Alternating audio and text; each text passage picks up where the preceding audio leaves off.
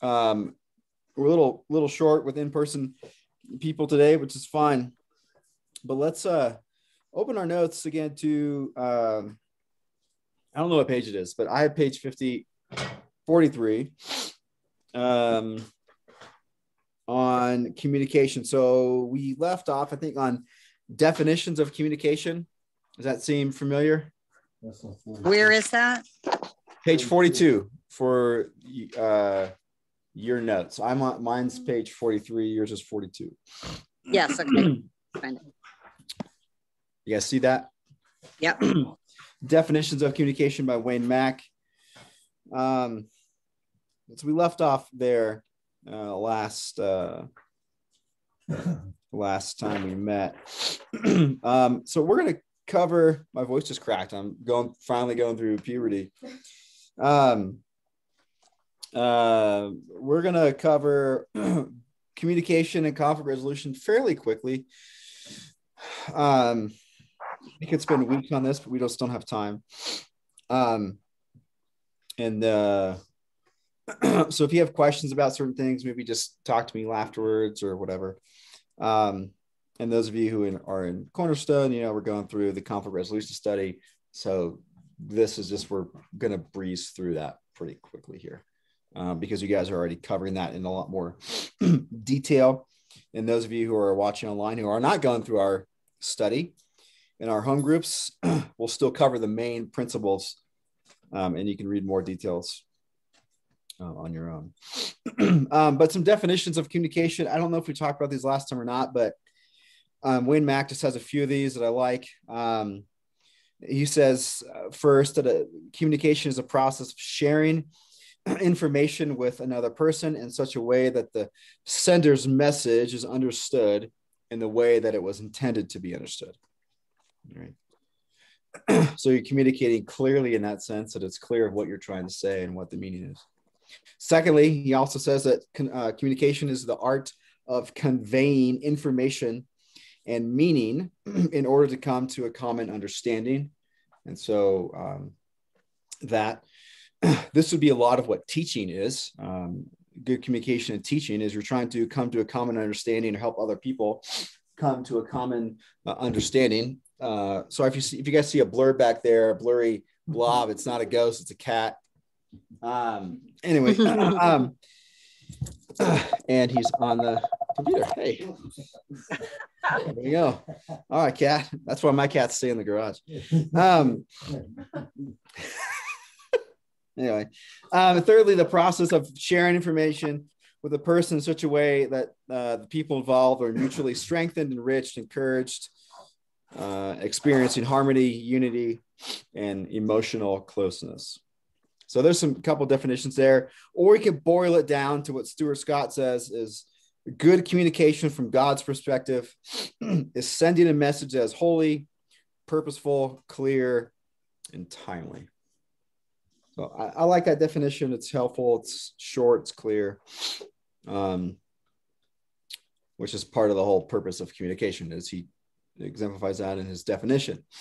One of the hard things is reading a book on communication. It's hard and you don't understand what the author is trying to say.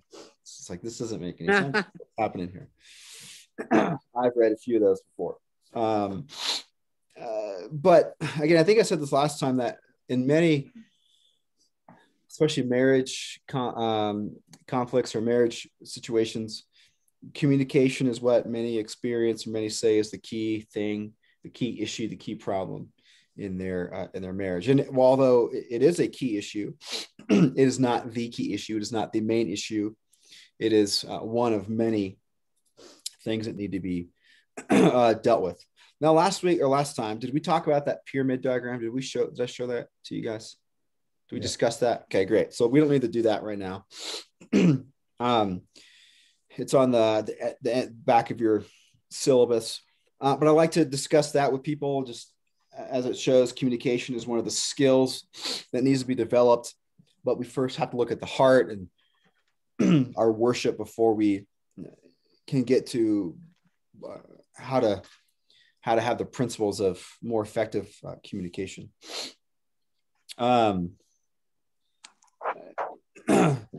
But then one of the things that I like to do a lot, which is why I put in these notes, is let me pull up the passage here, is Ephesians chapter 4. I like to walk through Ephesians 4, 25 through 32 with a lot of people.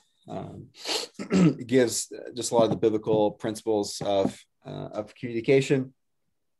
Obviously, there's more places you could go. Excuse me. But these are just some very helpful ones. Is that the blind cat? That is. All right. You can tell. It's around pretty well. Yeah. That's funny. Or we can really see here 4 principles of communication in Ephesians 4, 25 through 32. Again, these are things I'll walk through people. I'll walk through with people. Excuse me. Sometimes pretty quickly, depending on maybe how mature they are, or might take a couple sessions to walk through this with people. We'll have them try to memorize the 4 principles, post them around the room, post them around the house, so that they are remembering what these are. But again, I didn't develop these. These came from Faith Baptist Church in Lafayette, Indiana. But the first principle is be honest, from Ephesians 4:25. It says, laying aside, I guess, what's going on in verse 22 through 24 in Ephesians 4, actually. Let's look at that first. Whoops. You guys tell me, what's going on in verse 22 through 24? Putting off and putting on. Yeah, putting off, putting on. He's talking about the old nature versus the new nature, the old man in light of the new man. Or the new man in light of the old man, you could say. In verse 23, talking about being renewed in the spirit of your mind, and so on, right? And so why would that be maybe critical to understand first before we get into the so what? The practical applications here. Why should we understand the purpose of the new man, putting off and putting on, before we understand these communication principles? What might be important about that? You have to deal with the heart first and what your motives are. Is that what you're kind of asking? Or yeah, not? You have to deal with the heart. We have to deal with what the motivations are. We have to deal with and look at the fact that we are renewed, we're regenerated, we have a new man, we have a new heart. We've been given a new nature, verse 22 through 24. And so then verse 25, he says the word, what? Therefore, because of who you are now in Christ, this is how you are to live. And they just happen to be a lot of principles of how do we live in relationship to each other in the new relationships in the church. And so verse 25, the first communication principle we see is just be honest. That in our communication, we need to be honest with people. We can't fabricate things, make things up, lie, manipulate, speak half-truths or whatever, but we need to be honest. That includes speaking. The Greek word there for speaking the truth in love, that the word speaking there means to speak up, to speak out. It means you need to communicate something that is going on in your mind and your thoughts, what you're thinking. Needs to be communicated, because we can't read each other's minds. We can't assume what you mean, or you can't assume what I mean based off of my body language. A lot of times you can't necessarily judge that correctly. Sometimes you can. You can judge each other's body language, like, "Hi, how you doing?" "I'm fine. How are you?" "Okay." "You're not fine." Or like when Jill said she broke her leg, I knew she was fibbing a little bit. Just kidding. But we need to speak up. We need to be able to speak in a way that people can understand what we're saying. So this would also include the idea of we can't clam up or be silent And oftentimes in a relationship, you have somebody who's maybe more boisterous, more loud. They communicate more verbally. And you have others who, when they're in a conflict, they clam up, they shut down, they don't talk. Biblically speaking, that's not really allowed. That's not really an acceptable thing. Is it preferred to major outburst? Probably, but it's still not ideal.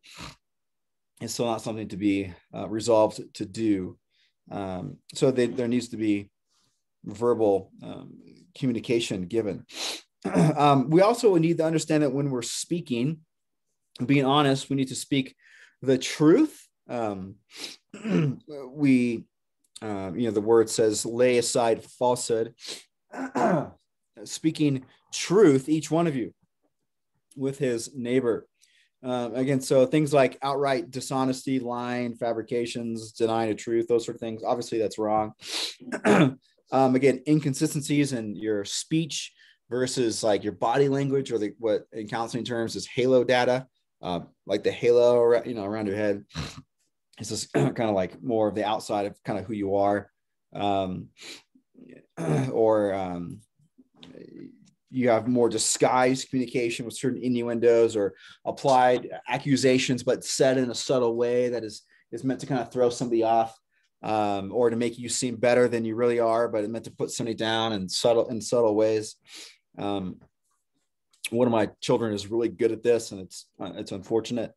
We try to call this child out sometimes on this, or a lot of times on this. But that's unacceptable as well. Again, I think good communication based on Colossians 3:9 we see is doesn't come naturally. It's more of you could say an art form, in that it takes effort, it takes energy, it takes time, and because Paul says in Colossians 3:9, do not lie to one another, since you put off the old man with its evil practices, and have put on, verse 10, put on the new man, who is being renewed in the full knowledge according to the image of the one who created him. And so again, it's the same sort of idea, that we're putting off and putting on. So it's a process that we need to be practicing and getting good at. We need to do what it takes to improve our communication, much like if we want to improve a certain sport or something else, another art form, we want to take lessons or get practice at it or try hard at it or whatever. We need to do that even with our communication.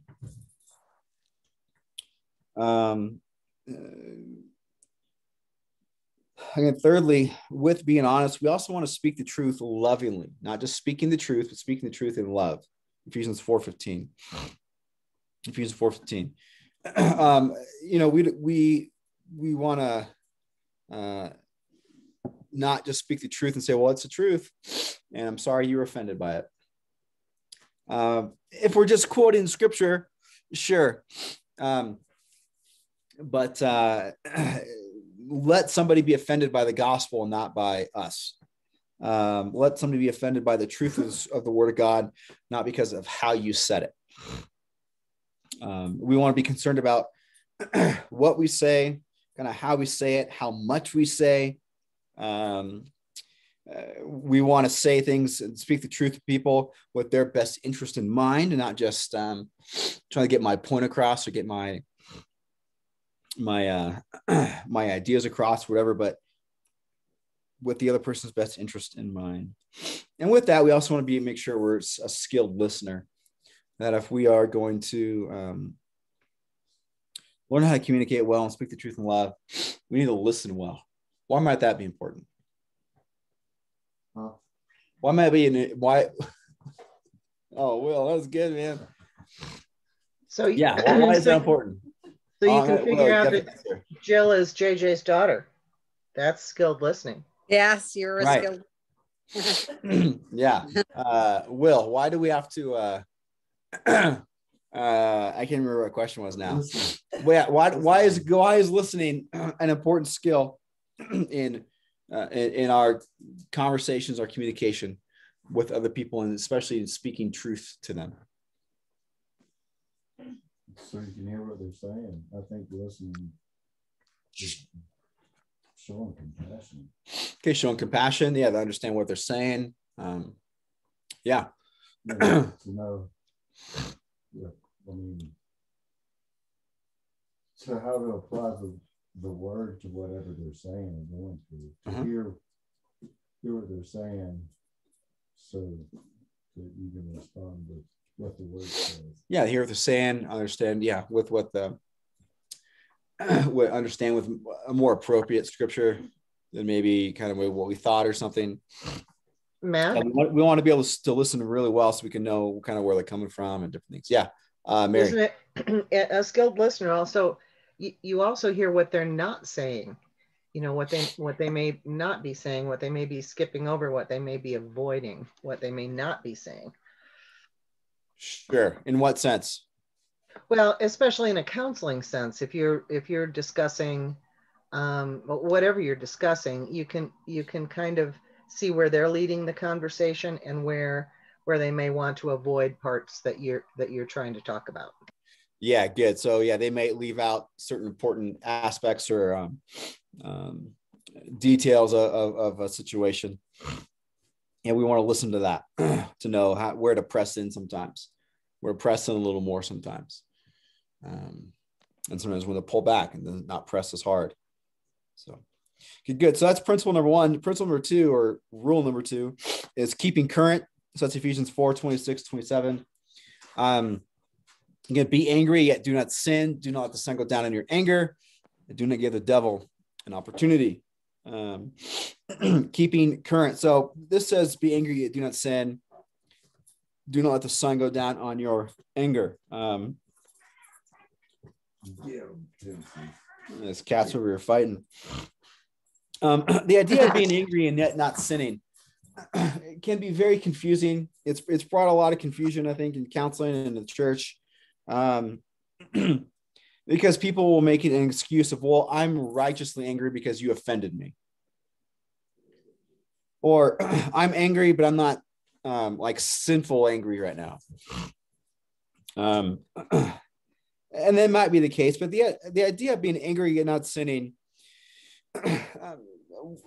there's a whole book you can read about this called Good and Angry by David Powlison.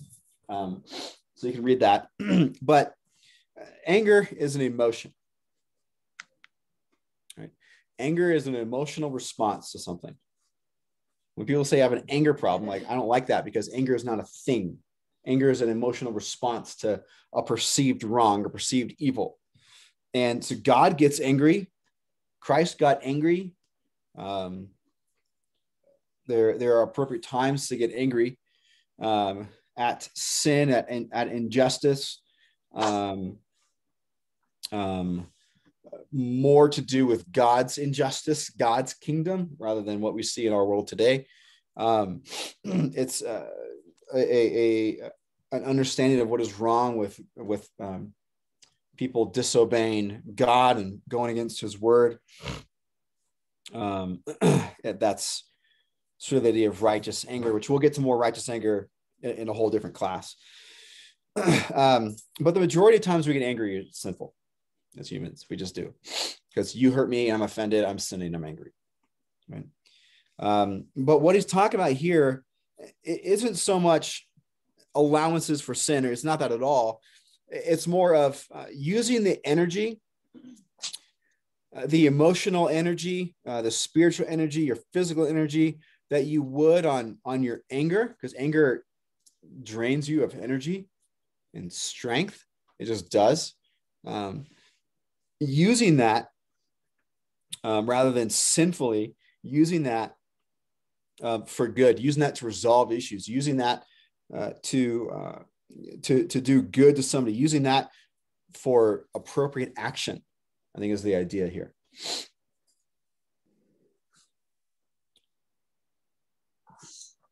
And he says, do not let the sun go down in your anger. Okay, well, in the context of a relationship, so we have a conflict, rather than me getting angry about it, well, you offended me. Well, I'm going to use that energy and that my right mind and strength to go and talk to you about it, try to get things resolved.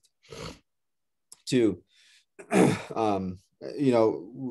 want to not let sun go down our anger, meaning deal with today's problems as they come. Admit my guilt of sin. Maybe confront sin if needed. We need to deal with each day's issues rather than hold on to them and become bitter and frustrated and all that energy that we would use in being in dealing with the problem is now pent up inside of us. And now we're just frustrated. We're going to explode, or we're going to just become more and more angry. Because a failure to resolve maybe each day's problems means you're probably guilty of sin because you're not dealing with it. You're not confronting, you're not confessing sin. It's going to allow bitterness to set in, distorting problems in a marriage relationship. It's going to endanger physical intimacy.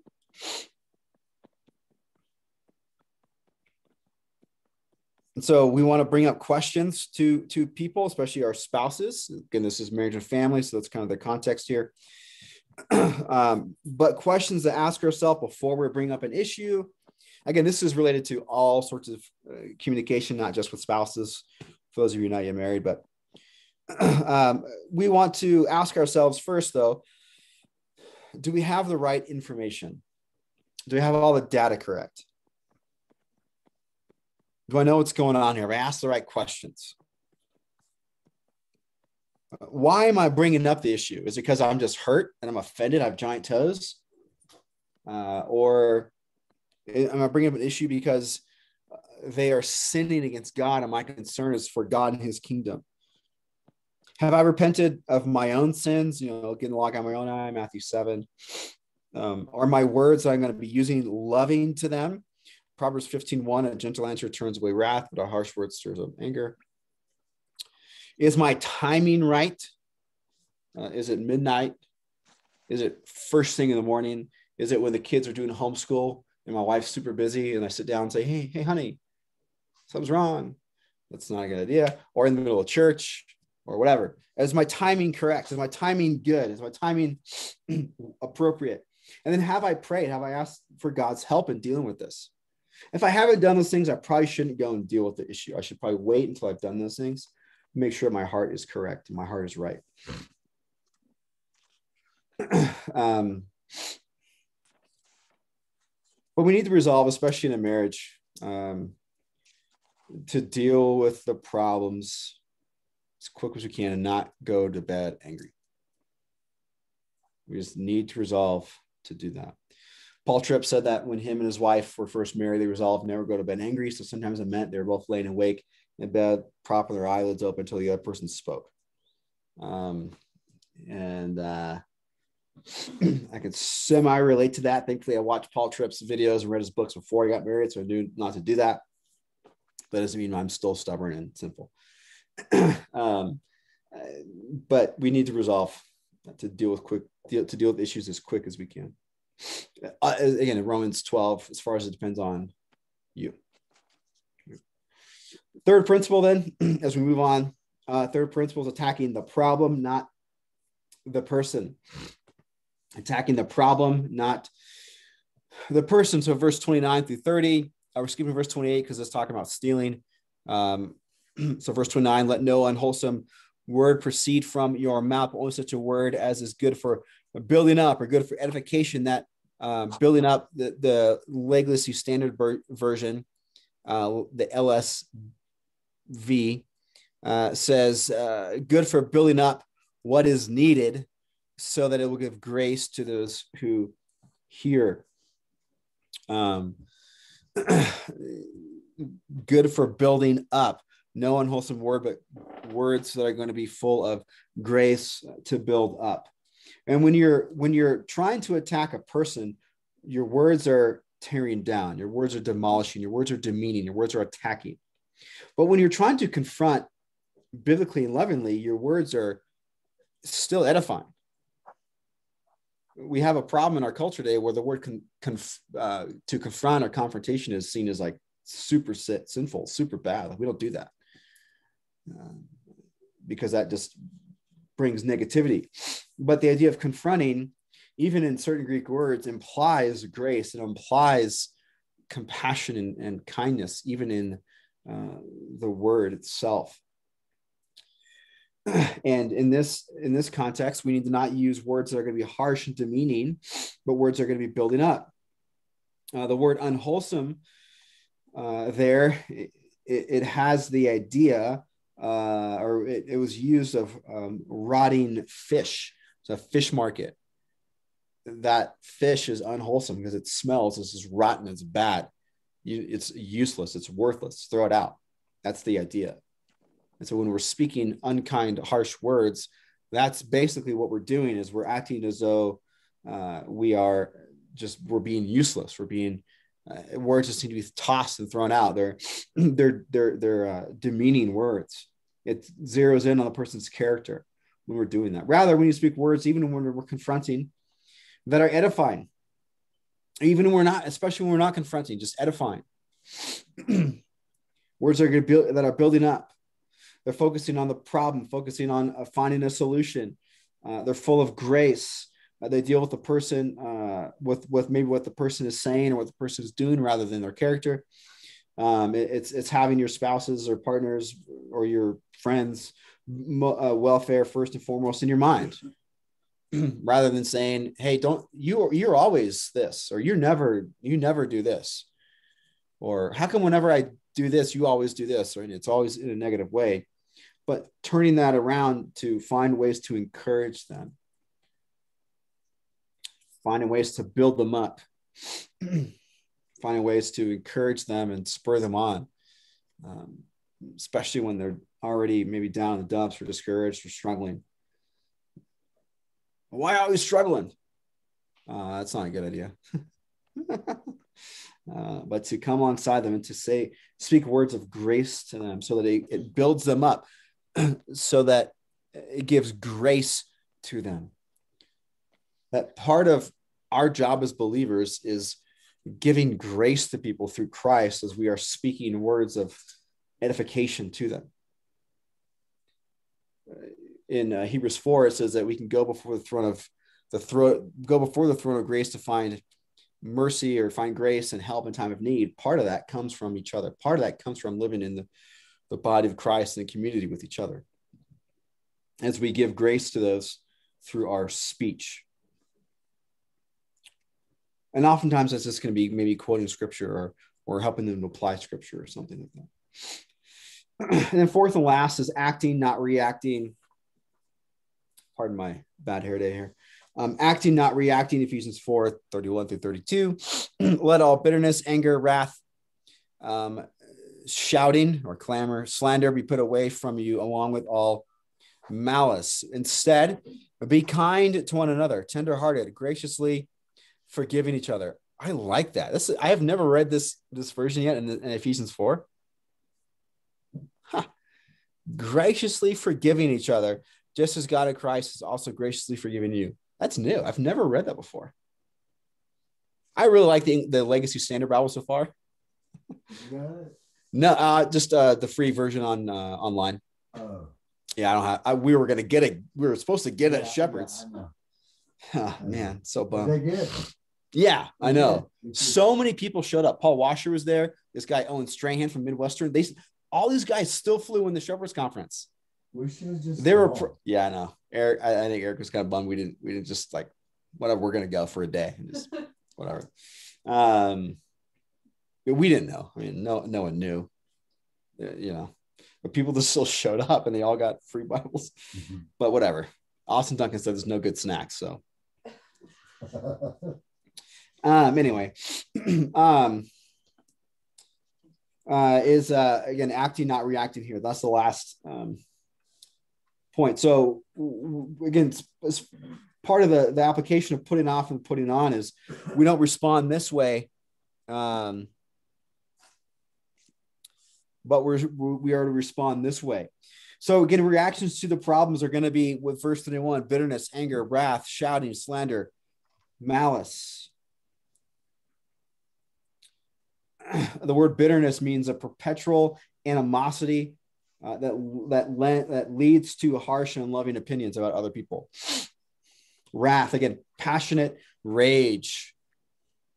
Anger, again, a subtle, deep flowing sort of anger, a slow burn, like in coals. You have those coals that you often you kind of want to cook with. They're the slowly just burning coals. That's anger. It's not necessarily outbursts. It's slow burning. And eventually, when you put more logs in that thing, what happens when you put like a big old log on a slow burning coal fire? Catches on fire real quick. It's just a hot fire. It just goes up in flames. Super cool to watch and play around with fire, but that's what is going on here. Clamoring or shouting, it just means shouting. Slander, again, speaking evil of somebody, that comes from the settled indignation or hatred towards them. Slander doesn't necessarily have to be something that's even untrue, but it's for the purpose of tearing them down. Gossip is speaking things that are untrue. Malice, a general wishing of ill towards those who are around you. Some will say that's the root of all the other problems. So those are the responses that we're not to have. And those are inner man problems that manifest themselves outwardly. But instead, we are to act by being kind. The word there, being kind to one another. That word kindness there means like a benevolence, a goodness, a usefulness. That in your actions, in your speech, in your attitude, you're being kind. You're being benevolent. You're being useful to them. Tenderhearted, that's again a heart of compassion. You're weeping with those who weep. You're rejoicing with those who rejoice. You're sympathetic. You see someone's hurting and crying or just sad, you just shut your mouth and sit down and what's going on? Or just don't say anything. Be like Job's friends for the first 7 days and just sit there and don't say anything. There's a compassion there. And then forgiving, graciously forgiving. To forgive, it's the idea is a releasing of a debt. I'm releasing a debt that I owe to you because I sinned against you. You owe to me. Sorry. If I'm forgiving you, so I'm getting everything confused here. If I'm forgiving you, it's because I'm releasing a debt you owe me because you sinned against me. I'm forgiving you. I'm releasing that. I'm canceling that debt. Paid in full. Done. That's the idea. I'm releasing the offense. It's an exercise in grace of releasing the offense that is done against you. The word forgiveness, it's a legal term, a legal transaction. Just as God in Christ has graciously forgiven you, God, how did Christ forgive us? He died for us, yeah. He absorbed the debt. He forgives us. He doesn't bring it back up and say, well, yeah, I remember when you did this. He wipes it clean. He doesn't make excuses for I guess, God never sins or has outbursts, but it's never brought back up to throw in your face. None of that.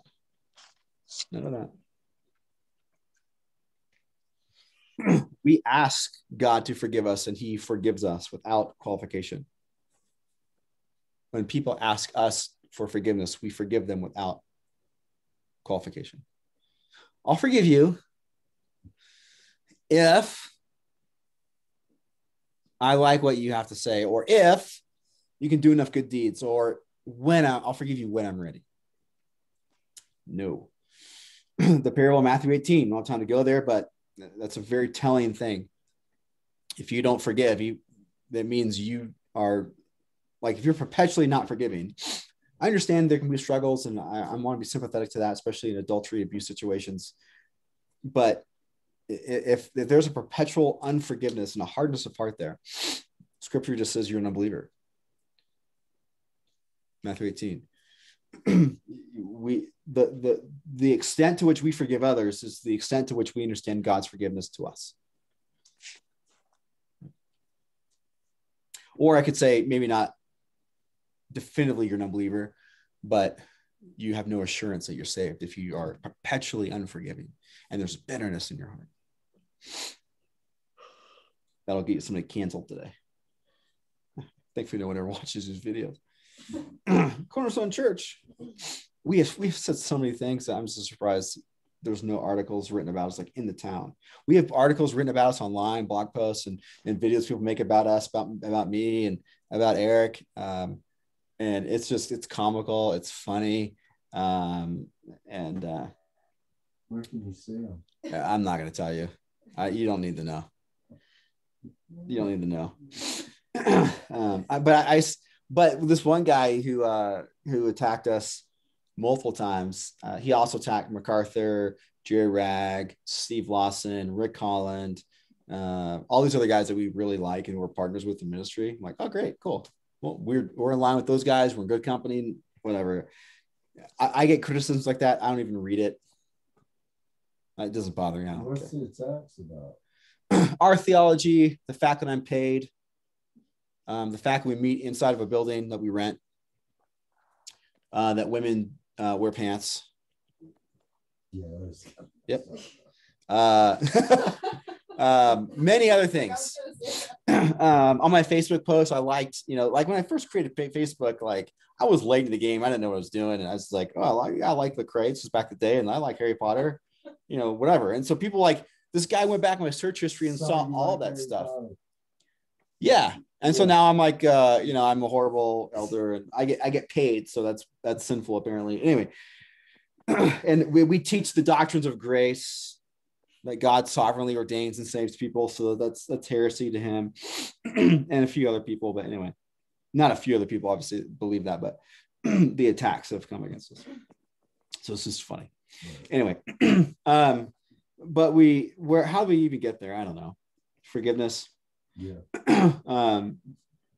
Yeah. So only through the Spirit of God can we resolve kind of issues and communicate in a way that's effective and is biblical and is honoring to the Lord. Okay. Jeez. Let's get into the conflict resolution. Again, we're going to go through this sort of quickly. I apologize for that, but we need to get on to physical intimacy and get into a little bit of the kid, the parenting issues. Tonight, we'll finish up our class next week as well. But conflicts. I mean, if there's one underrated issue probably in the church that every church needs to understand more fully, it's probably biblical conflict resolution. This will help with so many other issues. So many other issues. How would we define conflict? If you look there on the towards the bottom of your notes, this is what's conflict, a definition. If you look at the point 2 there, talking about how conflict is a military term, James 4:1, James uses the word he says, what is the cause of the conflicts and quarrels among you? He's using 2 different words, meaning like the battles and the wars. The battles and the wars. What's the source of the battles and the wars among you? See what the Legacy Standard Bible says. What's the source of quarrels and conflicts? Is it not the source, your pleasures that wage war in your members? Similar to the New American Standard. Again, the quarrels and conflicts, the quarrels and the fights are battle terms. Two or more people in opposition to one another. And so conflict could be defined as this, that a conflict is when both parties sin against one another in their communication and their actions and are then in opposition to one another. That's one good definition. However, I kind of like this other one a little better, that conflict is a difference of opinion or purpose that frustrates someone's goals or desires. The reason I like that one better and probably a little more, it's probably a little more clear, which I don't know why I have the other one in there. I should just keep this one. Is because not every conflict has to be defined as sinful. Every conflict is sinful. It typically turns into sin. But we can have, like the elders, we have conflict sometimes in the sense of like, we're not going to maybe fully come to an agreement on what we want to do or how we want something to work out, but we're not sinning against each other. There's no animosity. There's no like conflict where we're butting heads sinfully against each other. I mean, sure, sometimes, but that's thankfully that's rare. So there's a difference of opinion or purpose that maybe frustrates someone else's goals or desires. And so it's more than just maybe a disagreement, but it doesn't necessarily have to lead into sin, where we're sinning against each other. It could probably lead to sin just in my own heart oftentimes. So I just need to deal with that internally. But oftentimes when that's not dealt internally, that's where you have the conflicts and the butting of heads between two people, right? And we need to see conflict as an opportunity to glorify God. And we need to see conflict as an opportunity from God for our good. And we need to see that every conflict we have is purposed and planned by God for us to learn something and to grow. Not to avoid relationships, but to grow in those relationships. Every conflict that we're in is sovereignly ordained by God for us for that moment. We need to understand that. Where do conflicts come from? You kind of think of it this way, I'm just kind of skimming this. Again, you look at the relationship pyramid on in our appendix there at the end of the notes.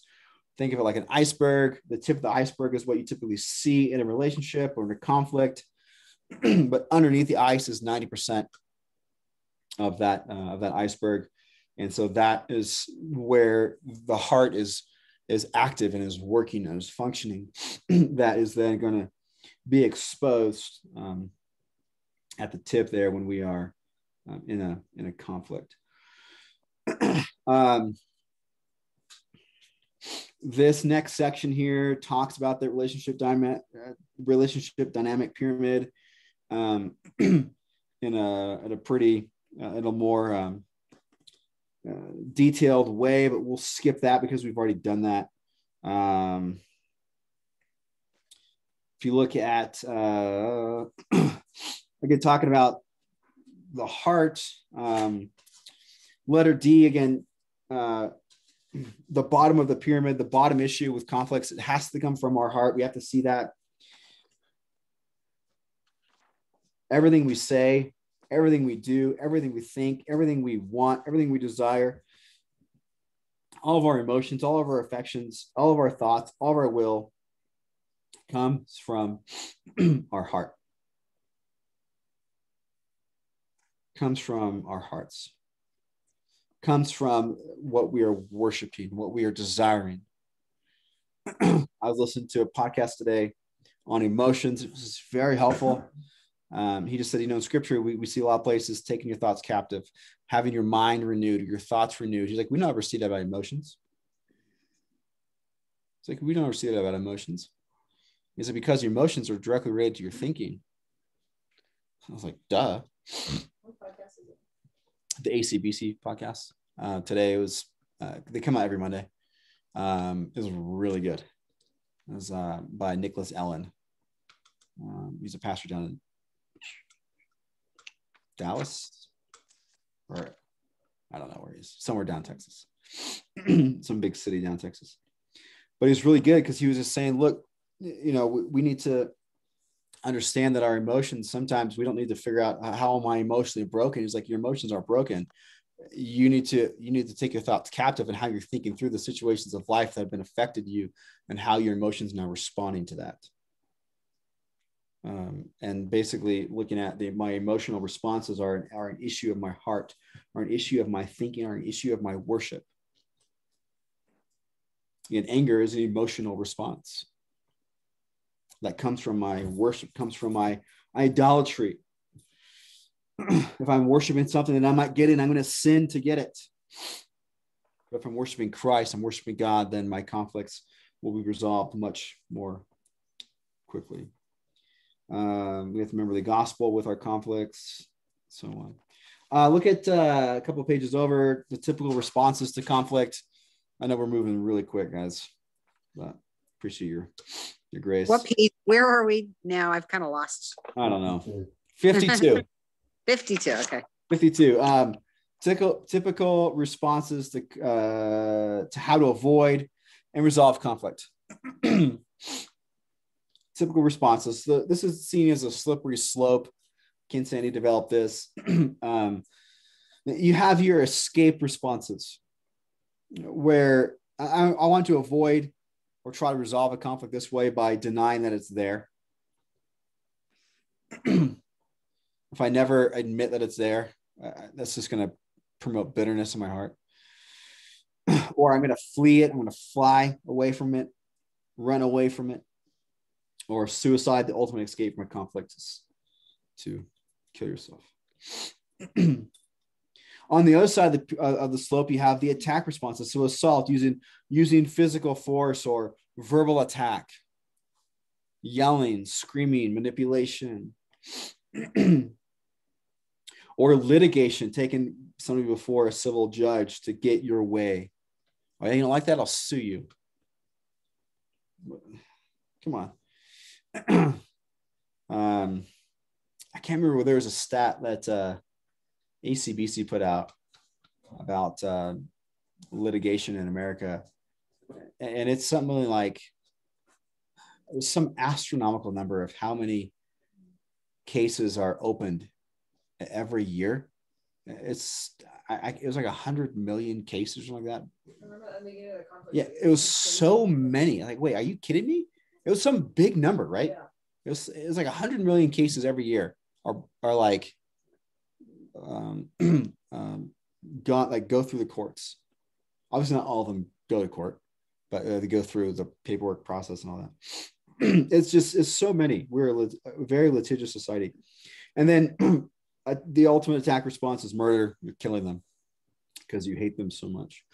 But in the middle, you have the biblical pattern for conflict resolution. In the middle of that slope, you have the biblical ways to resolve it. Again, Ken Sandy in his book, Peacemaker, goes through these really succinctly, really well, but yet also very succinct. He talks about how we need to glorify God in our conflicts. In order for us to resolve conflict, we need to first see, how do we need to glorify God? How do we need to think through this biblically? How do we need to see God's hand in this? How do we need to see God's sovereignty in the midst of this conflict? How do we need to see that?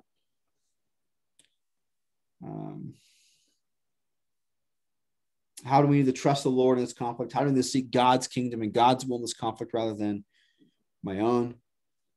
We need to view conflict as an opportunity from God to learn to serve other people, learn to grow to be like Christ, and then learn to glorify Him. Every conflict, and you need to teach yourself this and teach people this, every conflict is an opportunity to learn how to grow to be more like Christ, how to learn to serve other people better, and how to learn to glorify God better.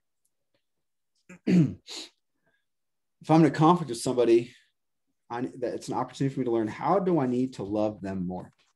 How do I need to serve them more? How do I need to show them honor more? And that's the idea. Secondly, getting the log out of your own eye. Before I go and confront somebody else, I need to look at, how am I sinning? What logs do I have? Where do I need to see my heart in this? How have I sinned? Where do I need to ask forgiveness? And these sort of things. This is critical. If you don't do this in a conflict situation, then there will never be resolution. Until, like in a mediation cases, I will never have two parties come together and meet unless they are both willing and able to see where they have sinned in a situation.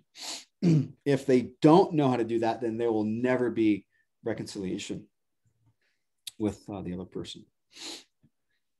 Third, we need to gently restore, Galatians 6:1. So this is confronting. We maybe can overlook at times. Maybe we need to confront somebody and seek to restore the relationship by loving, gentle correction towards them. to show them their need for change, to confess my sin, but then to point out where they have sinned as well, if they don't see that. But oftentimes in conflict resolution, if I admit, say, here, man, here's how I've sinned against you, I'm so sorry, please forgive me, most of the time the other person will, yeah, you're right, I forgive you, and I sinned too, man, I'm sorry, I sinned here, this is how I sinned, please forgive me for that. That's most of the time that what happens, especially among believers. That's most of the time. But when it doesn't, you need to go and confront. And then fourth, go and be reconciled. So this is, okay, you have the restoration of, hey, we ask for forgiveness, and we've confronted, we've asked for forgiveness, and we're confronted, and now we are granting and asking of forgiveness here with go and be reconciled, that we are dealing with matters involved. We're dealing with personal matters, material possessions, other things. We're making sure the relationship is that all issues in relationship are brought to the table. We're resolving things. We're bringing things up, maybe from past hurts or whatever that need to be corrected, need to be dealt with, things that need to be forgiven.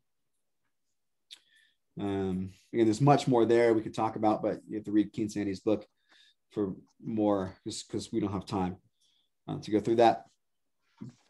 Partly because we go through a lot of this really in a 12-week study in our home groups.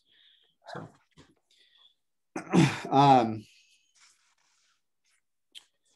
in Romans 14:19, so then let us pursue what makes for peace and for mutual upbuilding or mutual edification, so that it builds people up. And again, with conflict resolution, we don't want to give up too easily. We want to have the idea of Romans 12:21 of, do not be overcome by evil, but overcome evil with good. Romans 12:18, if possible, so far as it depends on you, live at peace or live peaceably with everyone. We need to make sure we are trying our hardest and our best to pursue peace, to exhaust all of our resources to be reconciled to one another. And sometimes that might mean I am trying to pursue somebody for resolution and they are refusing, and there's nothing else I can do. It happened to me this past year, and somebody else kind of came in and helped shepherd the situation, and then I was finally able to get together that person and be resolved, and it was a joy. But sometimes you hit a wall, and you have to have somebody else come in and help. Right? But that's why we have the church, and that's why we have one another. Again, Matthew 5:9 says, "Blessed are the peacemakers, for they shall be called sons of God." And what this means is that those who seek peace, those who seek biblical conflict resolution, they will be recognized as believers, as the sons of God, by how they deal with life in a very distinct and critical way. The gospel of Christ is at stake, and what we need to live as those who have been affected by it, and how we resolve our conflicts.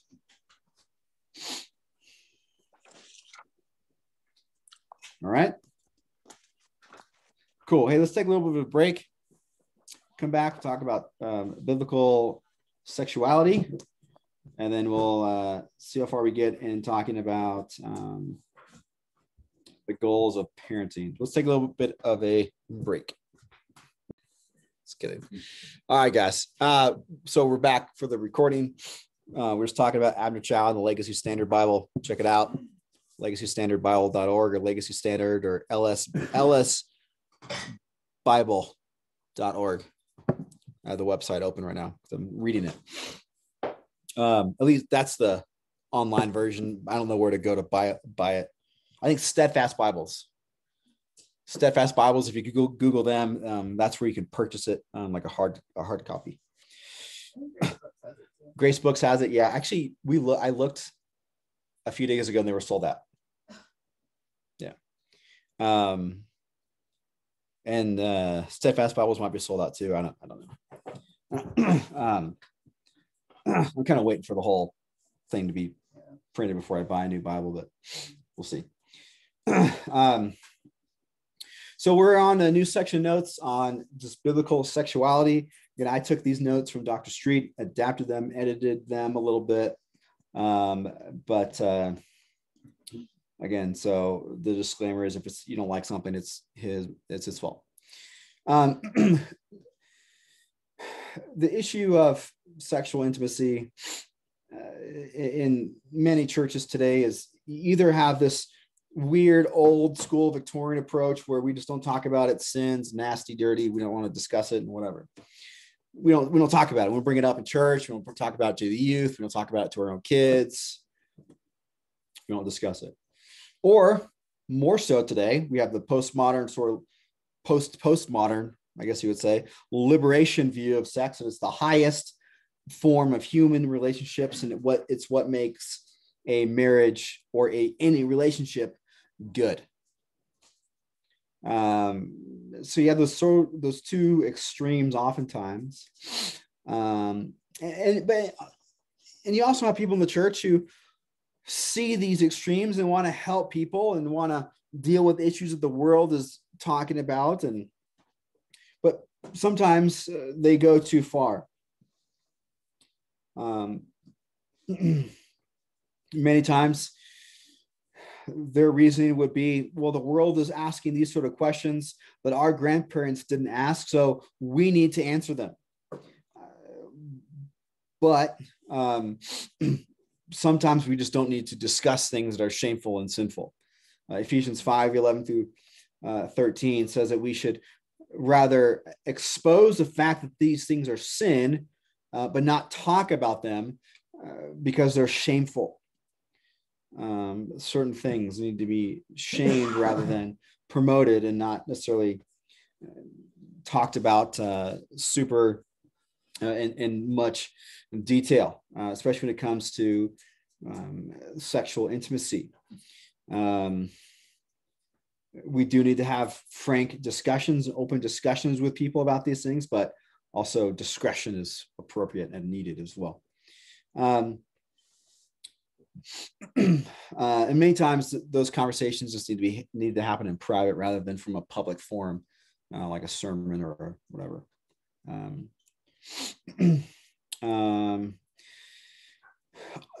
Just thinking through and viewing intimacy in marriage, we need to view it in the context of marriage as holy as like praying and reading the Bible together, and as preaching and giving at Sunday school, these sort of things, in the sense of it's holy, it's honorable, it's a blessing from the Lord. Right. That we need to not just think of intimacy in the sense of just physical things, but there's the mind, the emotional aspect of it as well. It's not just being in good shape will make you have a better sex life. That's not necessarily the case. It starts with the mind. It starts with the heart. It starts with your biblical thinking, as opposed to all physical. So I think a biblical view of intimacy is that sex in a marriage between one man and one woman is pure and holy. Genesis 1:27, Genesis 1:31 talks about that, how the man and woman are becoming one flesh. God calls that good. God calls that something that is very good. Hebrews, as Dr. Street likes to say, Hebrews 13:4, in the sense of the marriage bed is to be made pure and holy. He likes to say that it's a form of worship between a husband and a wife. And I would agree with that. I think it's a helpful way to think about that. And we'll see that here in a minute, because it's not so much sexual intimacy is not the basis of a marriage, because some marriages you might not even be able to be intimate because of physical issues, deformities, and so on. Because marriage is first and foremost not a physical union. There's a spiritual aspect behind it. It's not just being physical together, right? It's a very important aspect of marriage to not participate in sexual intimacy with your spouse can be seen as sin against God in particular cases, which we'll talk about. But it doesn't equal marriage. John 4, the woman with the well, Jesus says, look, go call your husband. What does she say? I don't have a husband. Jesus says, you said rightly. Right? You've had 4 husbands, and the man you're with now isn't your husband. The dude you're sleeping with now isn't your husband. Like, just because you're intimate doesn't mean you're married. Right? It doesn't make a good marriage or a bad marriage. Unity in marriage goes way beyond the physical intimacy aspect, and a successful marriage goes way beyond intimacy. Right? Intimacy, we could say, is a culmination of a good marriage, but not necessarily the basis of one. Sexual intimacy has the primary goal of satisfying the spouse, not yourself. It's much like love. It's self-sacrificing for the benefit of the other person.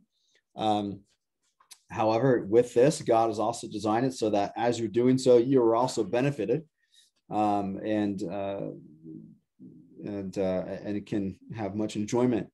1 Corinthians 7:3. Let's turn there, actually.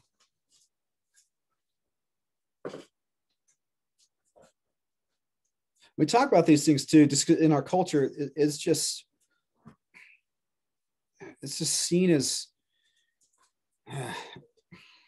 we just don't know how to think through this as a culture. We think sex is the highest form of everything in life. So we fight for it in very sinful ways. And it's become such a norm that even many pastors don't have a problem with spouses viewing pornography together, or they don't have a problem with them doing it themselves, which is why there's just such a big problem with pornography in the church, which we'll do that later. But 1 Corinthians 7:3 says, the husband must fulfill his duty to his wife, likewise also the wife to her husband. Verse 4, the wife does not have authority over her own body, but the husband does. The husband does not. That's a wife. And likewise, also the husband doesn't have authority over his own body, but the wife does. So it's the idea of giving of yourself, of your body, for the benefit, the pleasure of your spouse. Many times a couple gets married. Well, why do you want to get married? Well, they make me feel good. Well, what happens when they don't make you feel good? Same with this. Well, why do you want to have sex? Well, because I really want to feel good. It may feel good for a little bit, but you're going to go downhill. And guaranteed, couples who don't know how to think through intimacy biblically and are selfish are going to have problems with this, and they're going to come seek counseling. Guaranteed. Also, couples who don't know how to resolve conflict and communicate very well are going to have problems with physical intimacy, and they're going to come to you with problems. When it's self-seeking of, well, my wife doesn't want to have sex with me. She only wants to do it once a month. Well, what are you doing to help her with that? How are you serving her? How are you loving her? How are you benefiting her?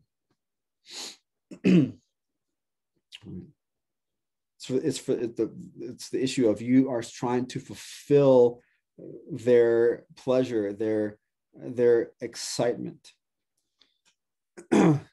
Proverbs 5 says that the husband is to be satisfied with the wife of his youth, and that her breasts are to satisfy him at all times. That she can initiate the intimacy there. It's not just the guy initiating, as we often hear about in our culture. But there's supposed to be a giving of yourself for the benefit of the other person.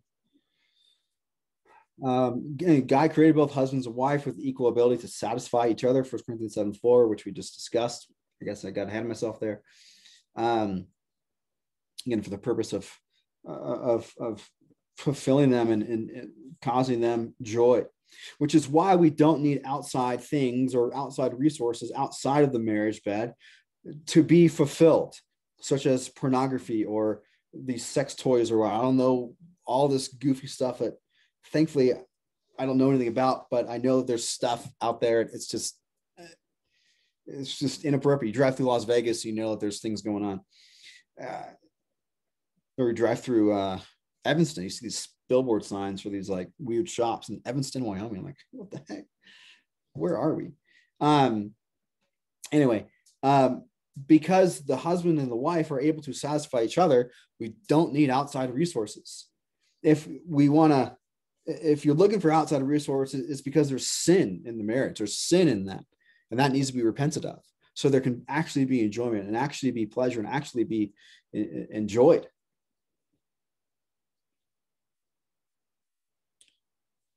And with that, pleasure in physical intimacy and sex is not forbidden or sinful, as many of the people like to say, oh, Puritans were hated sex. No, they didn't. They understood it. And there's cases of them disciplining women out of the church for denying their husbands or denying men or husbands denying their wives intimacy. And so they're disciplining men out of the church for this. Puritans recorded this. So Puritans weren't against this. It was some, certain colonial Victorian types that thought this was purely for procreation. Catholics kind of have that view. This is purely for procreation and not for pleasure. That's wrong. That's sinful. It's God made it for enjoyment, for the ecstasy, for the because marriage is a picture of Christ in the church, right? Every aspect of marriage is a picture of that, and I'm looking forward to that. The husband's the head of the wife, represents Christ in the church. The wife submits to her husband, the church submits to Christ. And so even the issue of physical intimacy and the enjoyment and the ecstasy and the fulfillment, the joy there is a picture of Christ's relationship to his church, the way he delights in his bride and the way that he will delight in his bride and the way that the bride will delight in him when he returns and brings the bride to himself. Is a picture, and I'm looking forward to that, which is probably one of the main reasons why we need to tell people sex outside of marriage is sinful, because it's taken away from the glory of God and the glory of Christ. But there's pleasure in that between a husband and a wife. In Proverbs 5:18-19, of a spouse satisfying the other person, delighting in them, like a loving hind and a graceful doe sort of idea. Having your thirst quenched there and being satisfied within the bounds of marriage. 1 Corinthians 7:5 says that says this: stop depriving one another, except by agreement for a time, so that you may devote yourselves to prayer and come together again, so that Satan will not tempt you because of your lack of self-control. But I say this as a concession, not as a command. He's not commanding the couples do that, but he's saying stop depriving each other. Look, don't be intimate for a while so that you can pray. Okay. Otherwise, he says, come back together. So people ask, well, how what's the frequency? How many times should a couple be intimate?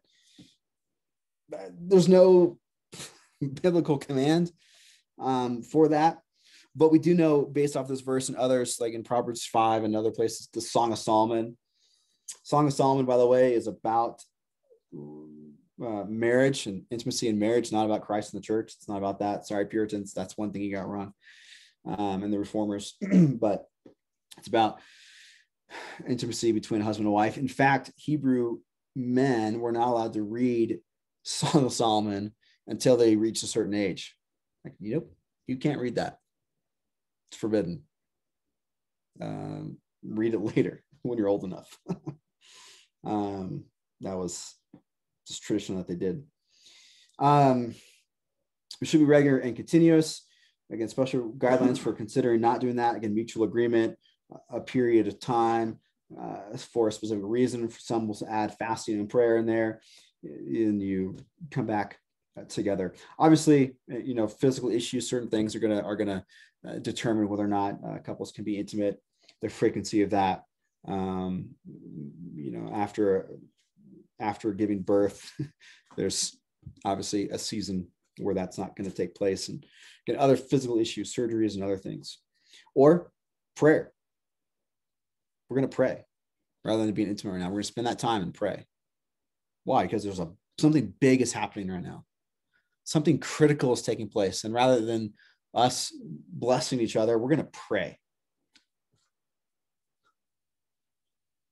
I think couples should probably do that more often, in the sense of prioritizing prayer. Again, frequency. Martin Luther, people would ask him, Martin Luther, how many times should a couple have sex? He's like, at least twice a week. That was the counsel he gave. Dr. Street, I think, if you ask Dr. Street, I think he might even say like pretty much every night, unless like something else is happening and like you're sick or something. All right, Dr. Street. He said that at one of our conferences. I didn't really challenge him on that, but that was pretty funny. But the idea of frequency is enough to satisfy the other person. So in counseling, I'll ask, okay, you marked on here, sex is a problem. You have an issue with intimacy. Well, how often? Like, are you satisfying? Are you satisfied? Or are you satisfied? And so you want to ask that, like, how often is enough to satisfy the other person? Because it's not about you. It's about you giving of yourself to the other person. It should be enough to avoid temptation. Because of a lack of self-control, then should be enough to be considerate of the other person, Philippians 2. So you're not demanding sex, you're not demanding and forcing that or requiring that because you're being considerate of the other person. Again, because it's not about you. Any limitations on sexual activity within marriage, it cannot be sinful, selfish love. It has to be unselfish love as a motive for intimacy. You can't require your spouse or cause your spouse to violate their own conscience as far as different things within intimacy. And then there needs to be self-control in between being intimate. So no self-gratification or self-fulfillment, or in modern terms, masturbation. That's not allowed. In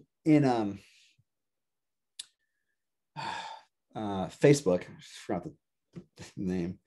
There's these Facebook groups. Like there's this one called like the Masters Mamas or Masters Seminary Wives or something like that. My sister was part of one for a while, and somebody posted something about, is it wrong for me and my husband to have like video, whatever, looking at each other on video when he's gone on business trips and he pleases himself? And then she was like, no, that's sinful because that's about him and he's gratifying and pleasing himself. And she got jumped on and was just hammered. She was texting me like, what do I say? What do I do? I can't remember what I told her to do other than these verses say you can't be sinful and selfish in this. But this is in churches, that is probably seen as like totally acceptable. That's fine. Every guy does it, so let him, it's fine. No, that's not okay. It is unacceptable. Self-gratification, either inside of marriage or outside of marriage, because again, the goal of sexual intimacy is not getting pleasure, but giving pleasure. And so anything outside of that is sinful. Other common questions people bring up, and we don't have to get into these too much, but oral sex, it's not sinful, maybe disgusting to some people. So depends on the couple, depends on the spouse, whether or not that's something they want to do. Sodomy, if you don't know what that is, don't Google it. But that would be something that we would press pause and say, nah, that's sinful. That's harmful. It's damaging to the body. It's not pleasurable. It is sinful. It's outside of God's design. So it should not be something that is brought into the marriage. And then people also talk about what about past sexual relationships? What needs to be discussed before a couple gets married? And that's typically going to be determined on who the kind of the couple is. But that needs to be brought up, that there's some sexual history that should be some discretionary discussion had. Sometimes it's wise to have somebody else there to maybe help that discussion so that it doesn't get out of control and the other person doesn't get too unnecessarily offended or hurt or something, or just to help think through that. But there should be some discussion of that so that those issues are not brought into the marriage and can cause greater problems or greater issues. A lot of details don't need to be expressed during that time. Some people want to be curious, well, how many people and all this other stuff and details of who and when. None of that stuff needs to be discussed. It's the mindset behind it, the emotional baggage that may be kind of brought in. They need to be helped thinking through, and whatever is what may need to be discussed there.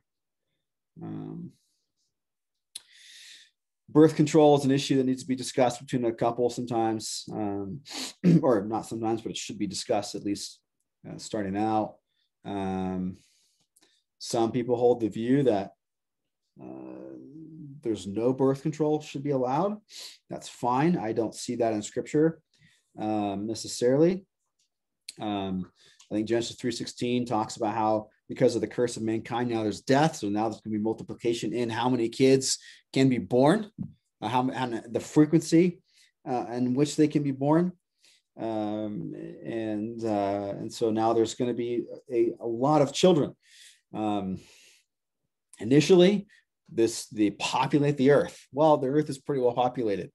So now there's some wisdom in how many kids should we bring into this world. There's going to be different reasons for different people, and the different ideas of birth control. They have any birth control is permissible sort of position that it doesn't really matter what you do. Even the abortion pills are fine because it's not yet a baby or whatever, or certain sorts of pills are fine because of that. Obviously, I think that position goes way too far because it allows for the murder of a child.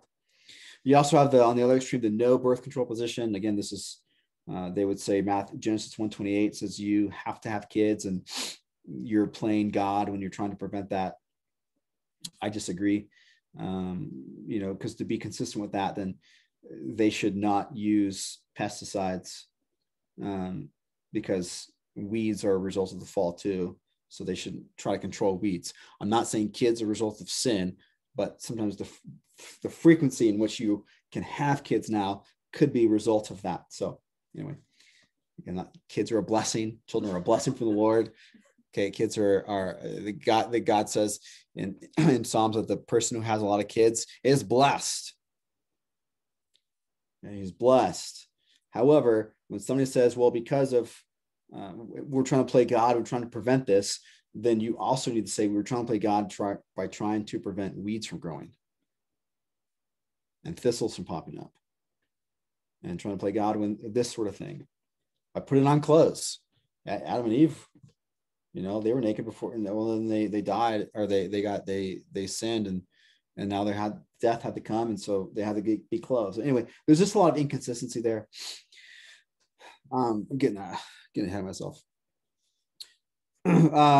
The position of the only non-abortifacient birth control pills. So there's certain birth control pills that can possibly maybe cause a fertilized egg to be expelled, which would be an abortion. So that's bad. There are some that don't, but many of them do. They just don't say it. Many of those birth control pills do cause that or can cause that. So there's just some conscience issues there. I would say that that's not something a believer should do because of the possibility of killing a child. So that's the position I would hold. I do think Christians need to think through birth control. I think there are a few that are permissible and that are fine. Some are not okay. So wherever a person lands, it's going to be, up to them. But I do think there's wisdom in that somebody who has 15 kids and doesn't have a job, there's a problem with that I would have and say, is there wisdom in having another child? I don't think so. You're just trying to live off the government. That's just not, it doesn't seem very wise and very biblical and honoring to God. So don't do that. For us, we've thought about having more kids. And then as soon as I do, I get so exhausted just thinking about it. I can't handle this. I cannot imagine starting a family at my age. I'm only 38. But with my health problems and my wife's health problems, we just couldn't, no way, we couldn't do this.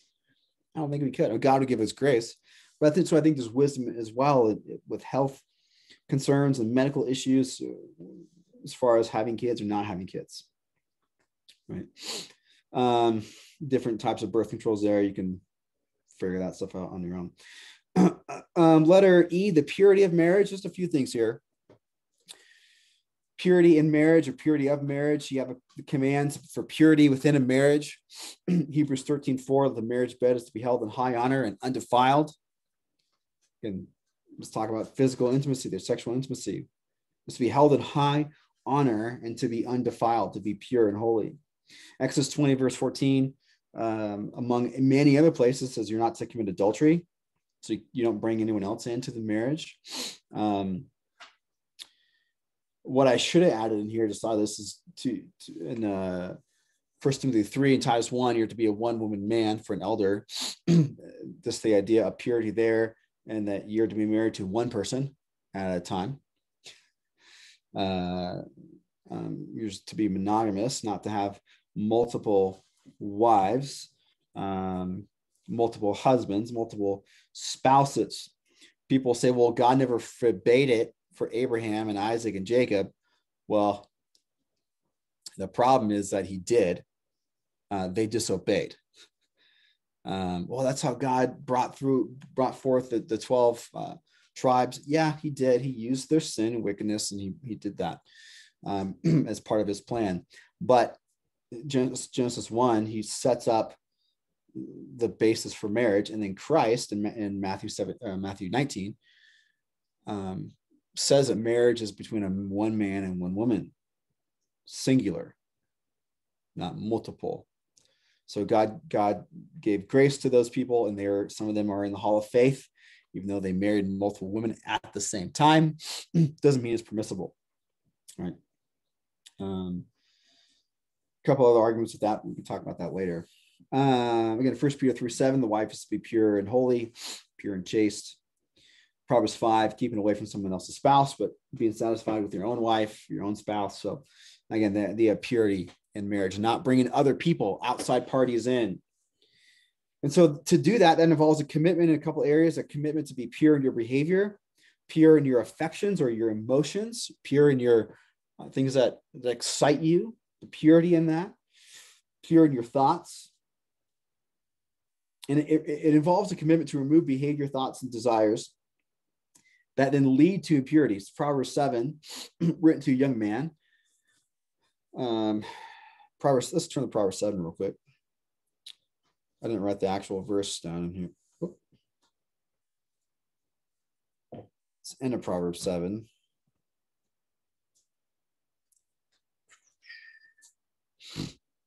Verse 24. So now, my sons, listen to me and pay attention to the words of my mouth. Do not let your heart go astray into her ways. Who? The strange woman. I remember walking through this with Owen when he was a little younger. He's like, what's a strange woman mean? Like, somebody who's not your wife. He's like, okay. Do not wander into her paths, for many are slain whom she has cast down, and numerous are those killed by her. The ways to Sheol or hell are in her house, ascending to the chambers of death. He's led away by his desires into death. The patterns of immorality can lead to things like fornication, adultery, immorality of any kind. They progress. They don't just happen. Nobody wakes up one day, I'm going to commit adultery today. I'm going to have an affair today. I don't like the word affair, by the way. Affairs seem fun and exciting. Oh, that sounds fun. Adultery it's a biblical word. People like the word affair just because they don't want to be convicted as much or something. I don't know. You can use it, and I'm not going to harp on you. But actually, Wayne Mack uses it, so there you go. I don't agree with Wayne Mack on that one point. But it has a progression. Again, nobody wakes up, I'm going to do this today. No, it's been a progress. And so here's how things progressed for, especially for adultery. There's emotional readiness because you're not resolving conflict in the home. There's bitterness, there's frustration, there's anger. There becomes a growing awareness of another particular person at work or at church or somewhere, at a store that you frequent. There's time spent thinking about how the other person looks, their attractiveness, their physical appearance. There's an innocent meeting between you and this other person.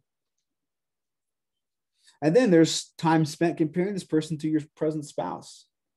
Wayne Mack said mate, so I left it in there because that's his words, not mine. But I prefer spouse. I don't know why he says mate. And then there's time spent thinking about the negative, unpleasant aspects of your current situation, your current spouse, how you're unhappy and unfulfilled.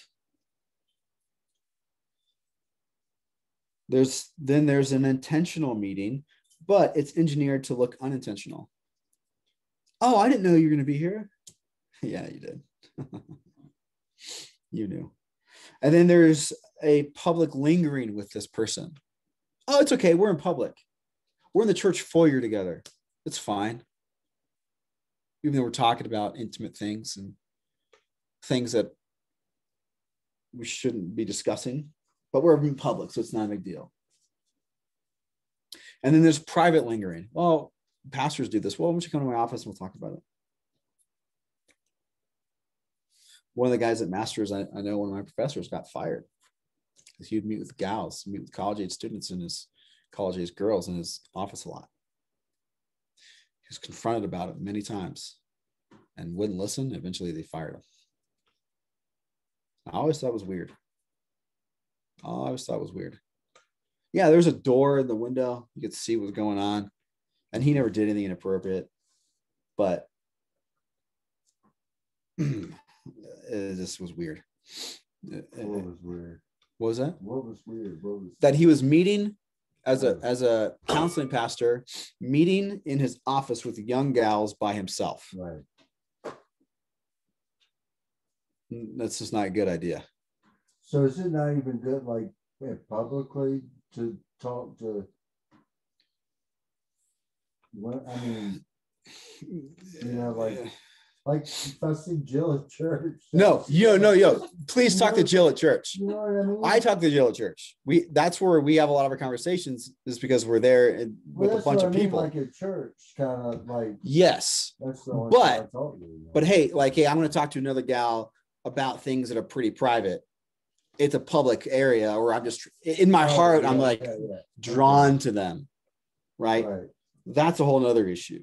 Right. Obviously, yeah. Talk to Jill. Talk to other women at church. It's fine. That would be awkward. I'm not gonna talk to you. Sorry, you're a woman. Or hey, you're a man. I'm not gonna talk to you. My husband's not here. No, but it's the motivation behind it. But what this gentleman was doing, this professor was doing, was bringing girls in his office and closing the door. Yeah. There's a window in the door, so he thought it was okay. I just don't like that. And no one else really thought that was appropriate either. And he was confronted on it, and eventually he was fired. They didn't really tell me why he was fired, but I knew the other professors. I knew what was going on, and it wasn't appropriate. Even my wife was weirded out when that happened. She's like, why? Like the other professors, Dr. Street and whatever, they'd have their secretary come and sit in oftentimes. They wouldn't do, that's just what they would do. Hey, secretary, can you schedule an appointment when I'm available and when you're available? So you can come with me, or bring somebody else or whatever. That's how they would handle that. And that's appropriate. That's what I do. I don't meet with women alone. I'm not going to do that. So I have Jill come with me. or somebody else come with me. But there's that private lingering. Again, this is where pastors can get themselves in trouble. This is where guys they trap themselves and they convince themselves it's okay. Letter J there, time spent dwelling on how good the other person makes them feel. They make me feel great.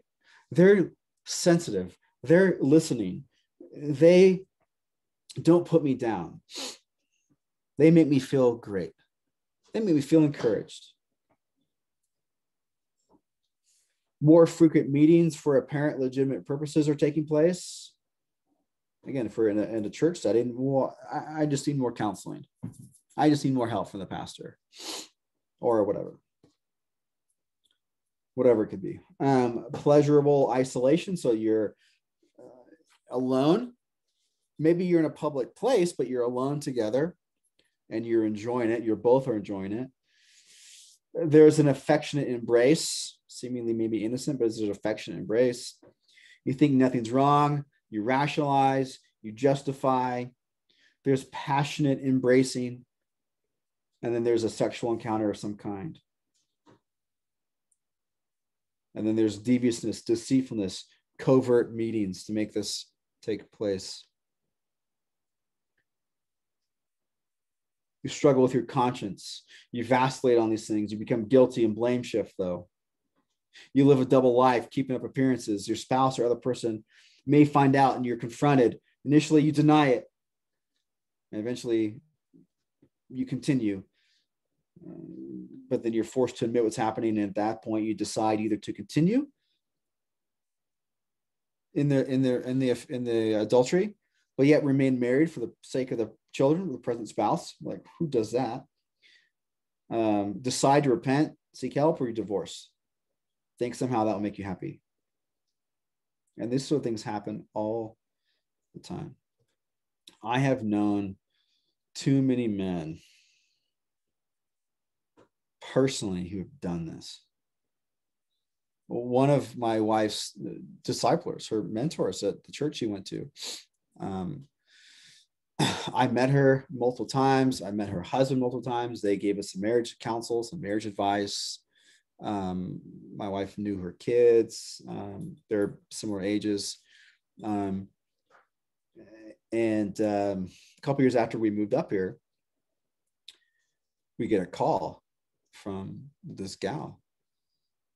And she just tells Sarah what happened, that her husband, I don't know if he admitted it or confessed, or just somehow he was caught that he was in another relationship for years.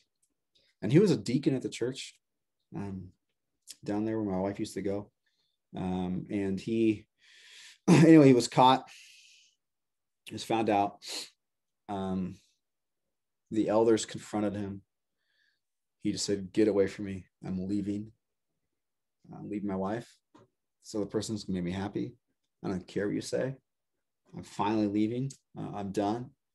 And within a week, he was disciplined out of the church because he just utterly refused to talk to anyone. He wouldn't say a word to anyone. He wouldn't meet with anyone. And we had no choice. We have to discipline you. And who knows where he is. Wow. So that happens to pastors a lot, right? Like that whole scenario. That happens to pastors. Yeah. I mean, there's a very popular pastor. He's a reformed guy.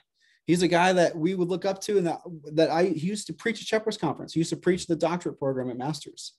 So like, he was in 2 different adulterous relationships.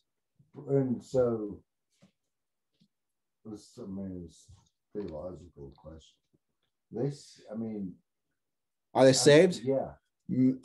Depends. So this guy, Art Azurdia, I believe he's saved because when he was found out, he repented, he confessed.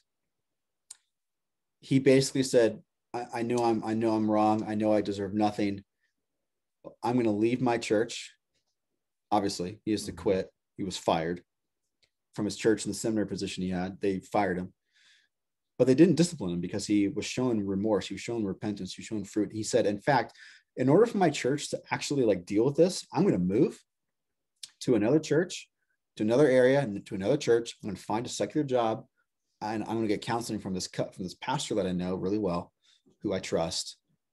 I need a lot of care. My wife needs a lot of care. I'm going to move and separate us from the church so that you guys can shepherd the church and deal with the things that I screwed up. And one of the things that I appreciate, you have not heard one word from this guy the past 3 years since this has taken place. Not one word. He knows I'm done. I'm disqualified from ministry forever. I have no reason to be saying anything. Right. However, there's other guys who fall into the same thing. They do the same thing. And then like a year later, they say, well, God's grace is more sufficient. God's grace is awesome. And now I have a greater ministry because I was in adultery.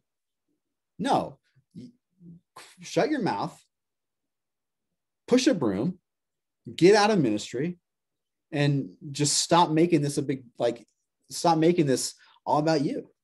Those guys, I hesitate to say, yeah, they're probably a believer. I mean, because there's no fruit of repentance. There's no remorse. There's just like, well, yeah, God's grace though. And no. So so for somebody to say falls in that sin and has a heart attack, let's just say right in the middle of the act of it, right? I mean, hypothetically. Yeah. I know. Will they go to hell? If they're believers, no. If they're saved, nothing can separate them from the love of God. Nothing, not even that. No. If they're saved, nothing can separate them from the love of God. If they are genuinely saved, and maybe God killed them. They're going to come back to repentance. A true believer will repent. Right. Or as we see some believers in the New Testament were taking in Corinth, were taking communion unworthily, and God killed them. Right. Well, because so it could be God killed this person to stop the sin, to stop condemnation upon them. I don't know. No, I guess the whole idea with Ravi Zacharias, right? He has no. We have no assurance of his salvation. We have zero. Was he saved? I don't know. But if he was alive, what would I say? I would say you're not saved. Right. Based off your lifestyle, there's no way you're a believer. This is impossible. You've been living in hidden sin for decades? No. A believer doesn't do that. Well, so like adulterers and fornicators. That's why it says adulterers, fornicators, homosexuals, murderers will not inherit the kingdom of heaven. Right. Because you were doing that without repenting. Right. And a believer's not going to be in habitual sin like that. Right. Like habitual adultery, habitual lying. Yeah. I get it like in my own, when I got saved 3 years ago, I fell back in drugs, but it was like oh my gosh. But you're not in a habitual state of doing that. Yeah, quite. It used to be, they had the only way I stopped was handcuffs. Great. That's why we have the state. That's why we have the law. Right. To help with that. Yeah. So that you can get saved. Yeah. Sorry. Yeah. No. Yeah, man. This issue is it's such a difficult one because it's so common, unfortunately. So I was talking to a pastor, talking to a guy today who visited our church yesterday, him and his family. Did you meet them? They were from Montana, northern Montana. Yeah, I think they were little girls. Yeah, and they had a couple other kids, and they were down for a ski race or whatever. I talked to him today for like an hour. He's just like, we're going through a tough time in our church, and he's like, tell me about your church. And he just asked so many questions. I kind of thought, do they want to like move here because they're checking out our church? Like they asked me so many questions. I just was so thankful for. But he just said our past two pastors were in like adultery and like pornography, and like, what do we do? It's like our men don't want to do anything. Our men just are apathetic. I was like, well, get a new pastor from like Expositors or Masters, call these two places, and you're the guy. Right now, you're the guy. Show them purity, show them faithfulness, show them how to shepherd their family. You don't need formal training. Just you're the guy. But it was just discouraging. It's just sad to hear. He's like, our previous two pastors were in like adultery or pornography. Again, another pastor, one of the elders, the chairman of the elder board of the church that sent me out here, He was in adultery for over a decade. Unbeliever. He was the chairman of the elder board at one of the godliest churches I've ever known. He was an unbeliever. Thankfully, he was caught. It came out. He was confronted. He admitted it. He got counseling, biblical counseling. He got saved and is still at the church. Do you know other people know that they're not believers? I don't know. I think they're so deceived, they just don't know. I don't know. But thankfully, he got saved. And his wife came up to me one time and said, Matt, did you hear what happened to my husband? I was like, I'm so sorry. I heard, like, I didn't know any updates. She's like, he got saved. He's a new person. Like, I have like a brand new marriage. It's incredible. I was like, oh, praise the Lord. Because he like discipled me a little bit. And that we were over in their home. I discipled their kids. He gave me some great marriage advice. And all the while, he was in adultery. And he caused a church split. But the Lord redeemed it. He saved him. So he wasn't saved before then. No. Totally. Unbeliever. Which makes sense, the decisions he was making on the other board. And people followed him. Which was discouraging. But I mean, they didn't know. They were a professor at Masters. He left his email open. His son, who was another professor, came up and saw his dad's email and saw a note from this other gal. Ooh, everything. Yeah. This happens to the best of men. Not the best of men, I guess. This happens to people in both reformed circles, charismatic circles, goofy circles, wherever.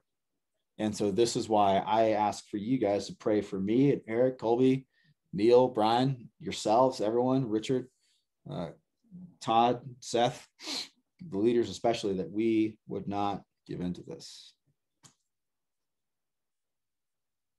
Pray for yourselves that you won't give into this. It happens all too frequently. But it doesn't happen all of a sudden. It's slow, which is why our elders and our elders in training pretty much, maybe not every week, but a couple times a month, ask each other pointed questions. Are you in any sort of sexual sin? And we could lie to each other. But we ask each other that. Are you in any compromising sins? And I ask people that all the time. Are you looking at anything inappropriate? And I'll ask some guys, are you lying to me? Are you lying to me right now? And some guys will say, actually, yeah, I lied. All right, man. Just repent and let's walk through this. Why would you lie to me about this?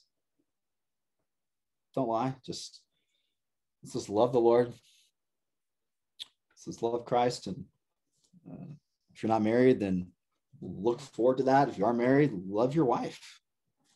Love your wife or love your husband or whatever. So, yeah, any questions? Any other questions or thoughts? My computer is about to die. Is it plugged in? Oh, well, I have 11 minutes, so. As far as the last 20 hours. Yeah, any other questions? As far as the birth control thing, what verses do you have to go along with that? The first, it was like the first one where you were like Genesis 1:28 or something like that, but then it was like I've just never. I'd say Genesis 3:16, the curse upon Eve, would be probably a big one. I've never heard that analogy about the weeds. That's really interesting. Yeah. What's the matter with getting rid of weeds? What was that? What's the matter with getting rid of weeds? Because weeds are bad. You can't grow a healthy garden with weeds. Other passages I would go to would just be probably more wisdom principle passages in Proverbs, as well as far as thinking through how to make good biblical decisions. Again, I think if there's a couple who I don't want to tell a couple because you don't have like money, you shouldn't have kids. I'm not saying that at all, but is there wisdom in, hey, you don't really have a job, or you work at McDonald's, but you have like 10 kids. Is there wisdom in trying to get pregnant again? That doesn't seem wise, and kind of looking at bigger picture kind of wisdom principles. So that's kind of how I would probably approach that, depending on the person. Some people would say too, I don't want to have kids. And so I would want to press them on that as well.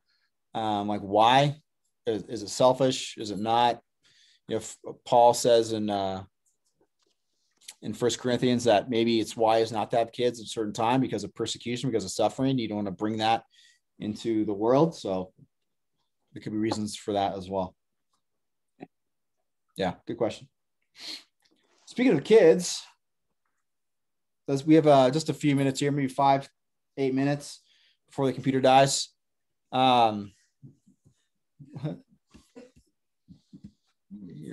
Your cat.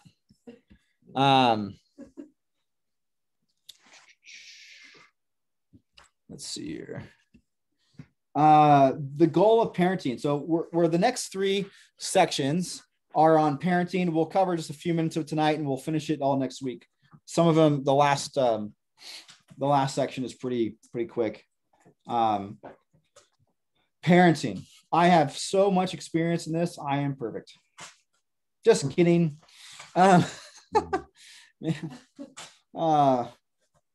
remember seeing some of these kids at church when I was engaged or newly married, thinking, man, my kids will never do that. And now I think, I wish my kids did that. I remember judging parents. It was sinful. But then I've had people come up to me. Maybe I told you this before, and don't ever do this, but I've had people come up to me and say, hey, Matt, I just want to let you know, like, I used to judge you as a parent. I used to think you were a bad parent because of the way like your kids respond and like act. And this was like when they were 3 and 4 or so. It's like, but now I have my own kids, and I just realized how hard it is, and how difficult it is, and how they sin. And I was like, okay. Like, yeah, please forgive me for judging you. I was like, and I said this to them because it was a good friend of mine. I was like, don't ever say it to anyone ever again. Like, thank you. I love you. I don't take offense to that. I don't care. Thank you. You shouldn't judge me, but don't say that to anyone. Like, that's unnecessary. It's kind of going up to a person. Hey, please forgive me for lusting after you. I'm sorry. No, it's inappropriate. You don't want to do that. That's, but anyway, we can judge other parents pretty quickly, sometimes unnecessarily. So, because parenting is difficult, especially parenting now in the 21st century, I think presents a new set of challenges compared to when I was growing up. But God gives a lot of grace to parents. God gives a lot of grace. There are clear biblical principles that must be lived out, but there's different ways to apply these biblical principles. And so we have to be careful, again, not to judge other parents for what they are doing or not doing. However, if they're in sin or they're not obeying biblical commands like spanking, or disciplining their kids or telling their kids no, then we should correct that as patiently and gently as we can. But we shouldn't judge people for, hey, you don't homeschool, or you homeschool, or you let your kids wear makeup, or you let your kids get their ears pierced, or you let your kids go hunting, or you let your kids do this, or you let your kids do that. Your kids watch that show. Your kids read that book. We gotta be careful. I think I said one time in a sermon about parenting, about like, it's okay to let your kids read Harry Potter. And I saw some like, I realized later I probably should have said that because I did it for the shock factor, and I was just wrong. I was stupid. But you don't have to judge parents for letting their kids do that. Now, again, there's certain shows that you shouldn't watch because of basically there's so many shows on TV right now, like a rated TV MA. And I'm assuming it's because of sex. And so it's basically you're watching pornography in these TV shows. Don't let your kids watch those sort of shows, right? Adults shouldn't be watching those sort of shows. I think Heath Lambert, because Game of Thrones, I've never seen it, but I've heard that there's a lot of inappropriate things in there. And a lot of Christians were trying to blog about how it was okay to watch it. Heath Lambert just went after him. He's like, if you watch Game of Thrones and you're okay with the nudity, are you a believer?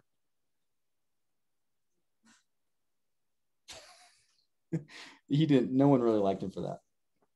But I was like, that's really helpful. That's really good. Anyway. Again, parents, we can tend to be legalist because we're placing our judgments upon other parents for what they are doing or not doing. Again, hundreds of different theories, ideas, books, whatever. And we need to think in terms biblically as far as parenting goes and not just pop psychology. There's a few minutes here. So what are some goals for biblical parenting? A couple of unbiblical goals would be saved children. What do you mean? What I mean by that is that when my goal becomes my children must be saved, then I make that the idol. I make that my goal. I make that the thing that I am basing everything else around, forgetting the fact that the Holy Spirit is the one who saves and regenerates children. I really want little Johnny to say the sinner's prayer. And so I'm going to kind of manipulate and force him to do so. And then I'm never going to doubt he's not a believer, even though he strays and goes off on his own, because if you raise a child, the tramp child, way should go, he'll never depart from it. They cling to false promises. Now, should you want your kids to be saved? Absolutely. Should you try hard to lead them to the gospel? Absolutely. Every single day.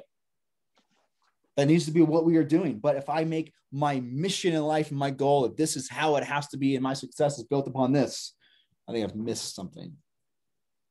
I know a few godly men, godly pastors whose kids are unregenerate. And these are godly men who are qualified men. And plus the scripture says that the Holy Spirit regenerates, not parents. But parents are to do what? Raise their children in the fear and discipline of the Lord. That's their job. And they entrust the results up to the Lord.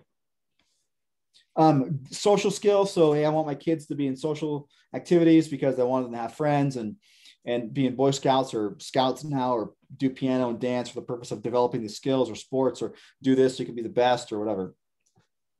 I want my kids to be in these sports. Well, that means we can't go to church. Oh, yeah, well, it's almost time for church, but the game's not over, so we're not going to make it. I know, many pastors, the kids were like, Dad, why can't I play soccer?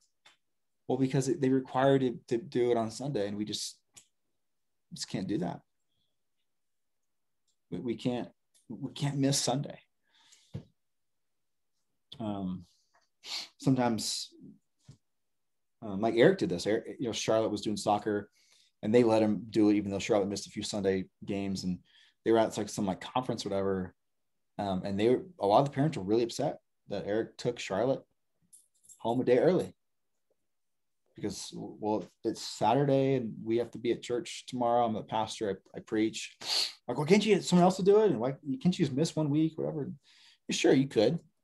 But he's shown his kids a priority of being at church and being a part of the gathering, not just we're going to be here for social skills, or you're going to, teach your kids how to set a table and set a plate and set a placemat, whatever, but not teach them how to honor the Lord. And get well-behaved kids, good manners. I want my kids to obey really well in public so that I feel like I'm a good parent. Again, that's great. You want your kids to do that, but I want my kids to learn how to clean up after themselves and say yes and say thank you and say please and to pick up after themselves, because I want them to learn to serve others and to prefer others and to honor God, not just because I want them to be well-behaved children or because I want my life to be easier. I want them to be thinking above themselves and loving their neighbor and loving others more important than themselves. And that means taking your plate to the sink, picking up your dirty socks, throwing things in the trash rather than on the floor. We are still working on that in our home. It's for the purpose of their motivation behind it, right? Or, hey, I want good education. Great.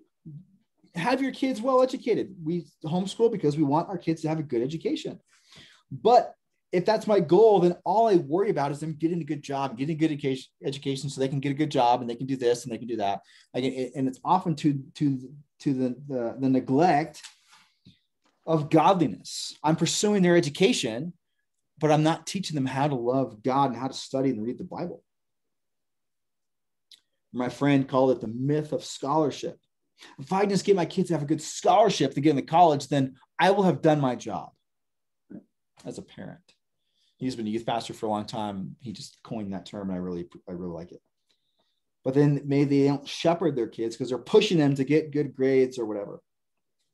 Again, they're manipulating to get their kids to have good grades and so on. Those are just some unbiblical, I think, sort of goals we can get caught up and trapped in. Again, every single one of those things, it can be helpful and can be appropriate and can be things that we should try to pursue, but not as the main goal in our parenting. The goal in our parenting, as we'll see, as we'll finish up next week, is the glory of God. The goal of our parenting is to glorify God. To raise our kids in a way that is pleasing to him, and honors him, and we trust in him for the results. That's our goal as parents. So with that, we'll end it, and we'll pick up at that point next week.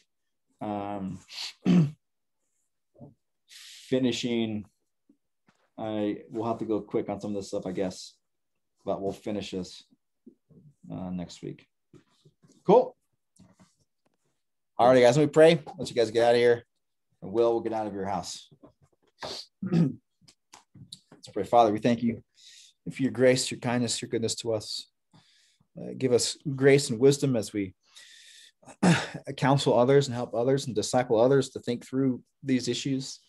Help us to apply all these truths to our own hearts, whatever sphere of life you have us in, whatever avenue you have placed us in. May we first apply these principles to our own lives so that then we can go and be more effective as we counsel and disciple others for the glory of God and the furtherance of your kingdom. Lord, we ask all this in your name. Amen. Thanks, Matt. Thanks so much, guys. Thanks, Matt.